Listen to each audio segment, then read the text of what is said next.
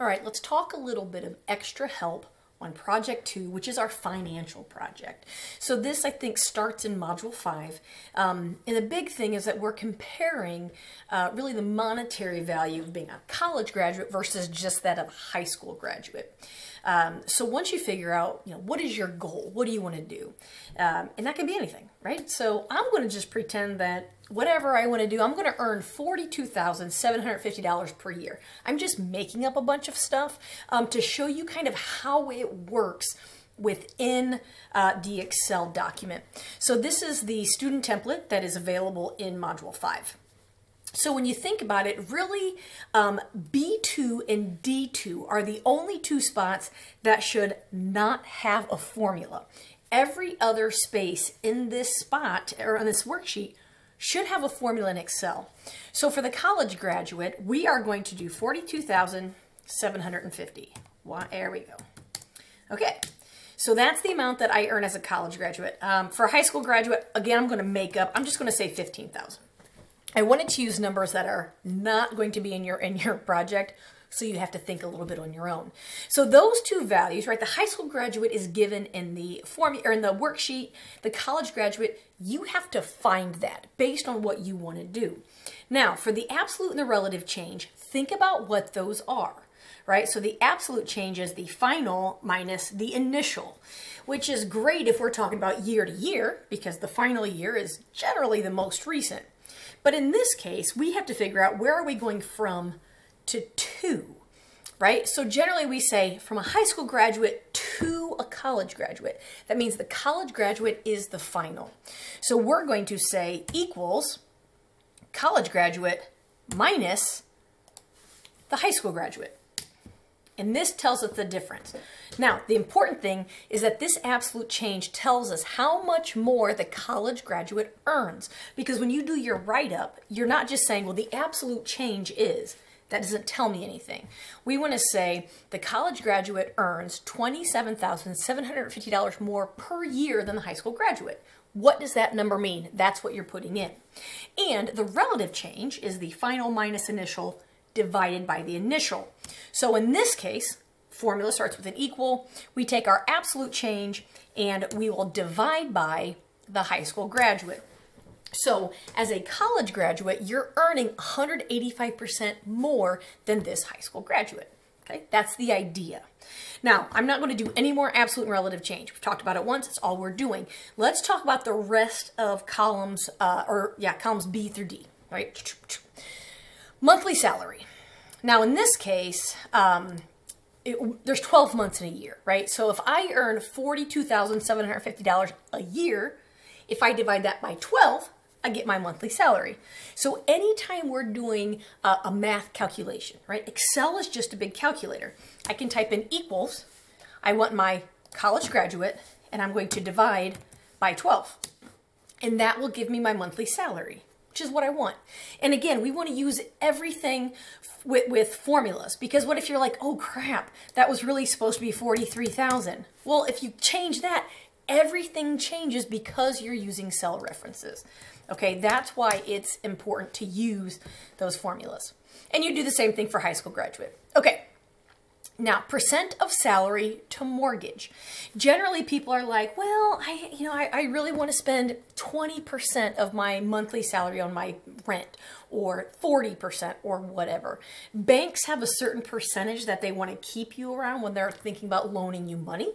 I don't know what it is off the top of my head because I don't work in that business, but I know there is a number, which is why if you only make $15,000 a year and you're trying to buy an $800,000 house, they're going to be like, that debt to income ratio way too big, right? That's the idea.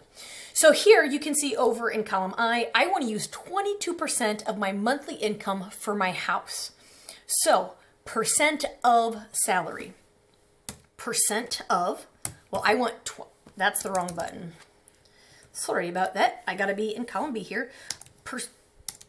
Start with an equal sign. Okay. My percent is 22%. Of means to multiply. So we're gonna multiply by my monthly salary. So if my monthly salary is $35.62.50, I'm going to multiply 22% of that. That's how much I am willing to spend on a house payment. This is the idea. And here's one other thing I want to throw out. Just because a bank will loan you enough for you to spend 40% or whatever it is, that doesn't mean you should do it.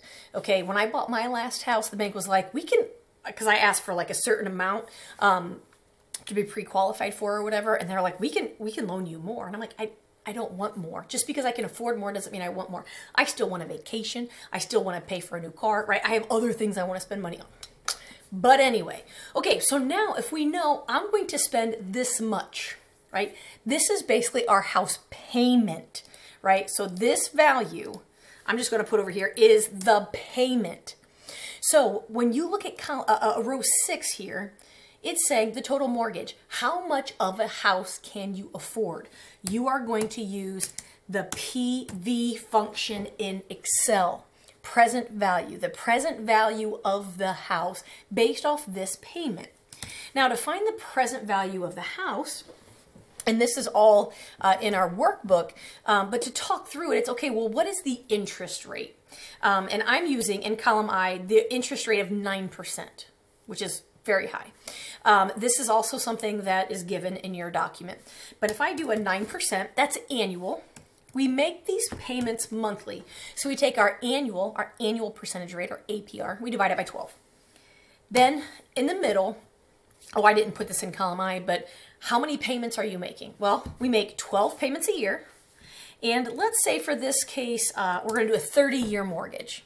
So 12 times 30. You could also just put 360, mathematically equivalent there. And then at the end, it is your salary, right? You'll notice I put a minus sign in the front of that, and that's because you're paying this money, right? So it's like a negative. It's going out of your bank account.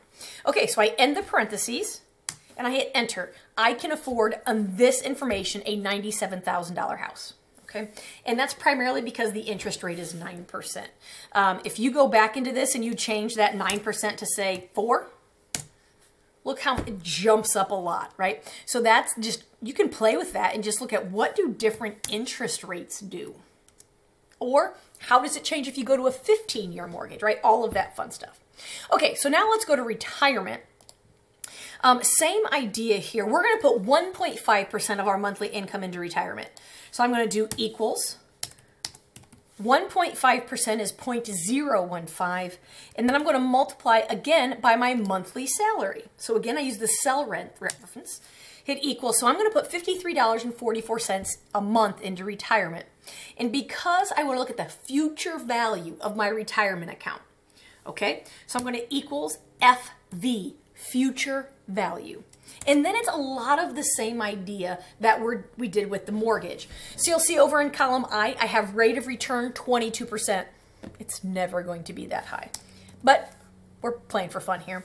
Again, we divide by 12 because this is a monthly thing. How long are we doing this? Well, over here it says we're saving for 19 years. So 12 months in a year for 19 years. Ooh. And then at the end, we are doing, again, a minus sign because I'm putting this money into the retirement, and we hit enter. So after 19 years, I'll have, a little over 180,000. So that's kind of how you go through these. It works the same for the high school graduate, and then you'll do the absolute and relative change pieces. Now, the one thing that I do want to say about absolute and relative change, because you're always going to do column B minus column D, you can just go into that cell, hover, so you see that black plus sign there in F2, click and drag, and it will auto-fill. Okay, now you can see here it says, hashtag value. That's because I have the word payment here. If I just get rid of that and hit enter, then it changes. You can do the same thing over here. Get the black plus sign, click, and drag.